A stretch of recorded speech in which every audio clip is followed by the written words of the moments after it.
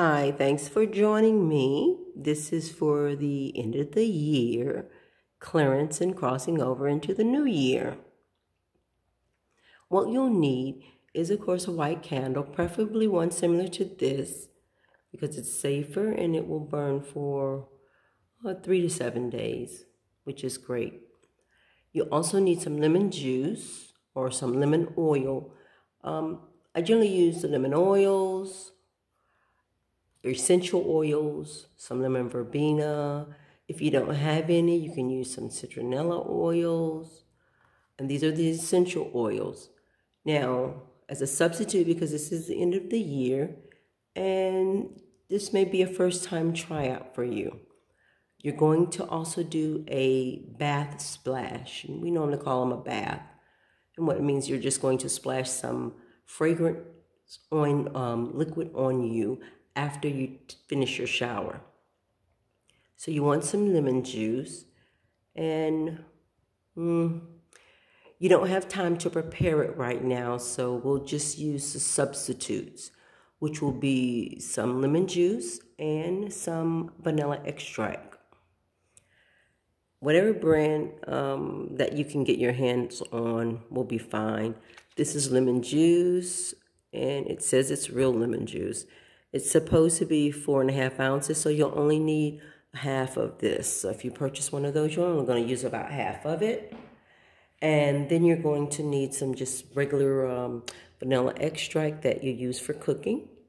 You're going to place all of that into a drinking water bottle, which those will dilute down because they're not oils. So you can just put them into a bottle of drinking water, which is approximately 17 ounces, which is perfect for what you want to use. Now you just shake that up, and you can heat that in the microwave if you like.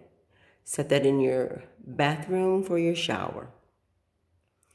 You take your candle, light your candle, and you want to take a quartz crystal, some type of quartz crystal. If you have one, take a quartz crystal in there.